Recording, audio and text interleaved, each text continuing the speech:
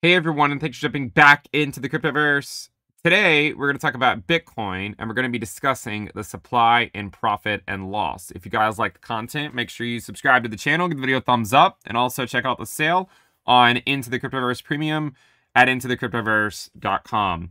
So the supply and profit and loss is a really interesting chart because it shows you just the percentage of the Bitcoin supply that is sitting either in a profit, or it helps you identify the percentage of holders that are actually underwater. And the great thing about Bitcoin, at least historically, is that, given enough time, it eventually goes to an all-time high. So eventually you reach periods where the supply and profit is at 100%, right? Because everyone who bought Bitcoin, so we're not talking about like leverage or anything like that, right? And if you get liquidated, but anyone who just bought spot Bitcoin and held it, eventually they reach, 100% of those people are in profit. And then sometimes, of course, you'll see holders go into significant losses. What's really interesting is that market cycle bottoms tend to occur whenever these two metrics cross, right? So you can see they crossed over here in 2011. That marked a major cycle low. Crossed in 2014, marked a low. Crossed in 2018, marked a low. They also crossed here in March 2020, which marked a low, and then also, of course, at the end of 2022.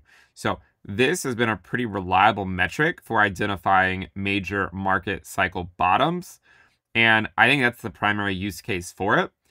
Market cycle tops are not as obvious. I mean, it looks just like any other top when you're just looking at this chart until it's only going down. But what's really interesting, if you apply a 30-day moving average, what you'll notice is that anytime this metric, gets up to these levels up here, right, when it's like really well above 90%, that's when you at least need to be on the lookout, right? It doesn't mean that it can't go higher in the short term, but it's usually from those levels that you will, in fact, start to see larger pullbacks. If you look at the one in 2013, you can see we had a pretty big rally up here, and then it came back down, and then another rally back up, and then it came back down, right? And when it hit, these levels up here, 99%, 100, or near 100%, the 30-day SMA, that generally marked sort of a high. In the last cycle, you can see that around these levels, that's where those highs occurred before pullbacks, and then it came back up sort of later on in 2021, and that's where it marked another high. And then if you look right here, you can see that in March 2024, it sort of rounded out at around 97% or so.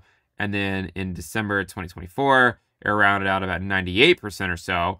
And the reason I bring it up is because right now it's at around 96.71. So this is kind of in line with what we've talked about.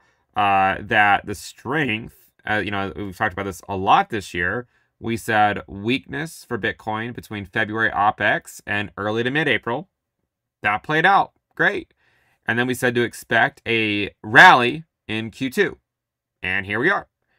And my general assessment right now on the market is that the strength could continue for a little bit longer. Hopefully it puts a new all-time highs, but there's no guarantees. But I think as you get out, closer to Q3, you're likely going to see this come back down, right? Kind of like what we saw the last couple of years, right? Up right here, right? And then you sort of get, you get a pullback. Now, 2 years ago, in May of 2023, there was a pullback, but supply and profit and loss was actually a lot lower. But this is a metric that, if you zoom in, you can see that as it comes up into this range, that's where Bitcoin, it doesn't mean it can't go higher. It just means the momentum isn't as strong, right? It's not quite as strong. Unless, of course, you go into the parabolic mania phase, right? Which, I mean, that always could theoretically happen. But as long as the status quo remains unchanged, then, you just play what you get, play the odds, play the game until the game changes, right? Is kind of what I've learned through the years.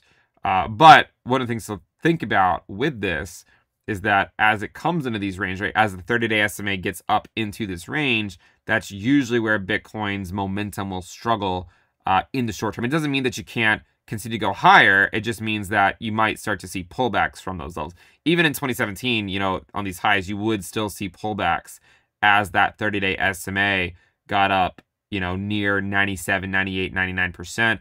Again, I'm just bringing it up now because we're getting close. We're not quite there yet, right? It's at 96.71. Back in December, the 30-day SMA went all the way up to over 98, right? Which would, still be a little bit of time away. So it's still in the general agreement of, sort of the rally from early to mid-April that would likely extend to late May to early to mid-June. Okay, and I'm still kind of sticking with that time frame. I think there'll be a pullback at some point in the third quarter, maybe around August, September.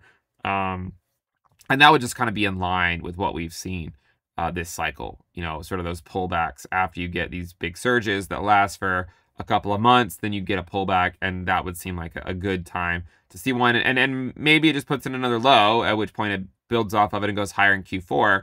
This is what you might want to watch, right? When the supply on profit and loss 30-day SMA gets back down to about 77 or so, that's at least marked the last couple of lows before then the next surges to the upside. But anyways, we're going to keep it short. We're not going to go on too long in this video. That is the Bitcoin percentage of supply in profit and loss. Hopefully you guys find a use case out of it. I think it's really aesthetically pleasing to look at, just sort of the ebb and flow of the cycles, the fear when about half the people are sitting in losses, and then the greed when everyone's sitting in profit. And the cycle goes on, and the cycle goes on, and the cycle goes on. I'll see you guys next time. Bye.